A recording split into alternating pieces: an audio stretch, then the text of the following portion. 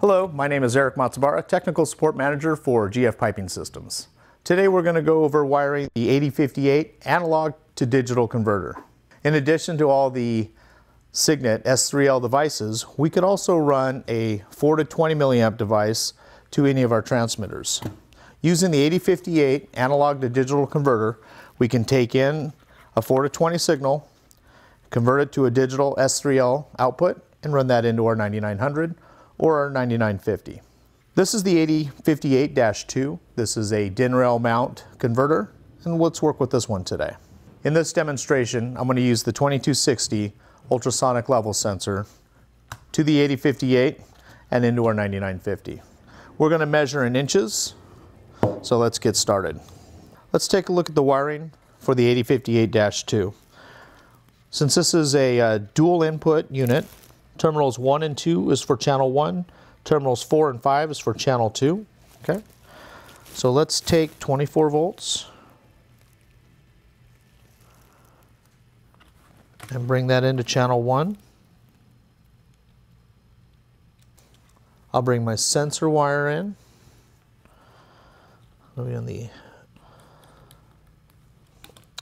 So the signal wire is coming in on channel 2 now.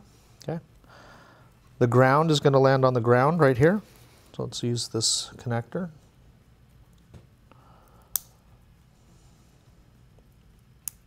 And we'll land the ground right here to the ground of the power supply. So let's look over that wiring really quick. I've got 24 volts coming in, going into terminal 1 of the 8058 right here. Terminal 2 is the signal going into the level sensor. The ground coming out of the level sensor is going to connect to ground right here. Let's bring power up. I've pre-wired a S3L connector, but like all of our S3L devices,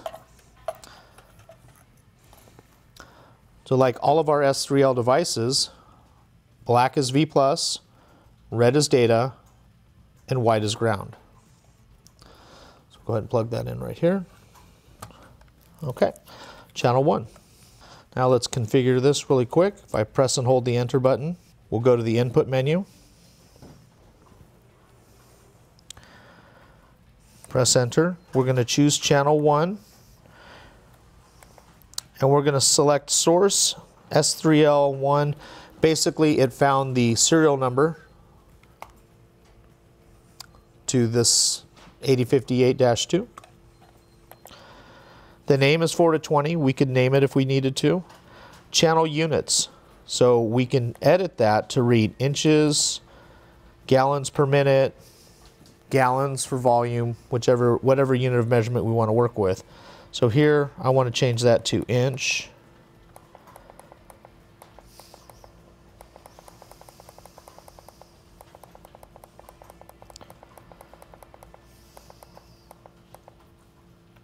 Inches. Enter to save.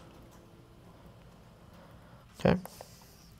4 milliamp is at 0, and 20 milliamps is at 24 milliamp or 24 inches, and that's what I have the 2260 programmed at. So let's go ahead and go back to the main screen.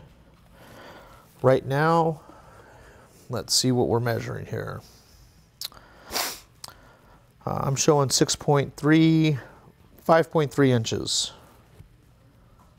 Yeah, 5.7, and so on. So that's how we wire a 4 to 20 milliamp device into the 9950. If we were to work with a 9900, all we would do is use a 9900 S3L connector. So let's take power off really quick, and we'll put on a 9900 S3L connector. So just like the other one, black is V+, red is data, and white is ground. Snap that in your 9900, and let's bring power back up. So this was set for pH. Let's tell it that it's going to be a 4 to 20 device. So we'll go into the input menu, arrow up to type, right arrow, up, up, up, down. Change it from pH to 4 to 20 milliamp device. Press enter. All settings will be reset. Yes. And let's configure that really quick. Press and hold enter.